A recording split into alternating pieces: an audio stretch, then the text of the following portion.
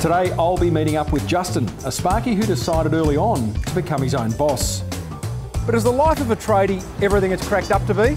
Let's go and find out. Hey Justin, how are you, buddy? G'day Tim, how you doing, mate? I'm very well, thank you. Lovely to meet you. I've got to start by asking, where'd the name come from? Omzen is sort of my mantra. I run my business and live my life with it. It's sort of all about putting out the right energy and then receiving it. Nice.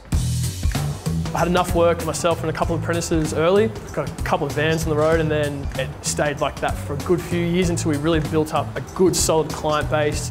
It's really good to have gone through that rough stage and then just put in the hard yakka to sort of like build it back up again. I've got different guys that focus on projects, and I've got others that focus on maintenance. Part of retaining great people is making them enjoy where they work. How do you do that? The culture is really important. We make sure that we're mates first and colleagues second. By hiring the right staff that can really take the lead, I've been able to take a step back and then be working on the business rather than in it. As soon as I was able to do that, I've noticed a huge difference. My business just runs so much better, I'm less stressed, and we make more money. Can you wrap some numbers around Omzen? Last month we did our biggest month. That was 100. 100k revenue? Yeah, 100,000 for the month, and then 5 vans. Bought my 5th one last week, and then we're in an office at the moment. We leased that, but I'm looking to buy over in Port Melbourne. If I wasn't doing this, I've got no idea what I'd be doing. I'm proud of what I've built. I imagine one of the great threats of a business like this and a project like this, quoting. That's probably why I had such a slow start. Really getting your head around how much things actually cost, and then the expectations, the amount of time that goes into it.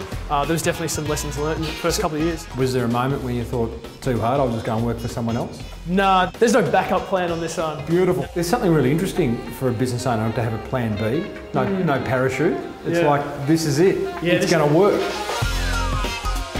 The motivation comes from wanting to have a better life in the future. I just naturally want to excel in what I do, and so I guess that's the motivation for it to keep growing. Let's talk marketing. It's obviously a very critical way you're going to build that business and get more customers and inquiry. So at the moment we're rebranding. We kind of had a little soft rebrand to begin with, where we changed the logo and the feel of the company. Why the rebrand? Why the rebrand? Well, I started Omzen when I was 24. It was very ad hoc.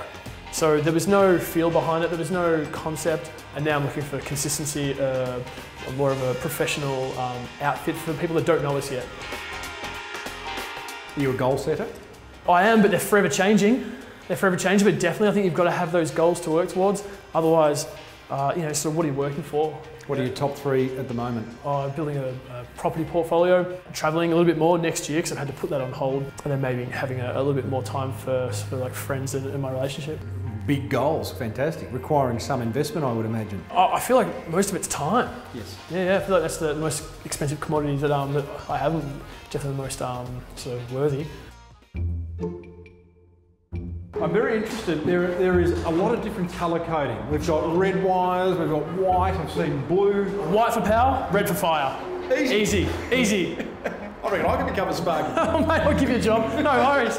What a character Justin is from Omzen. He is running a fantastic business. I love the fact that he surrounds himself with people who are as motivated as he is. That can only lead to a great result for how he builds Omzen into the future.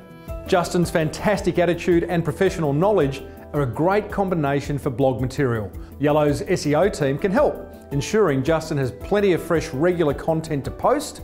They'll also use their expertise to maximise the content's SEO potential to trusted sources.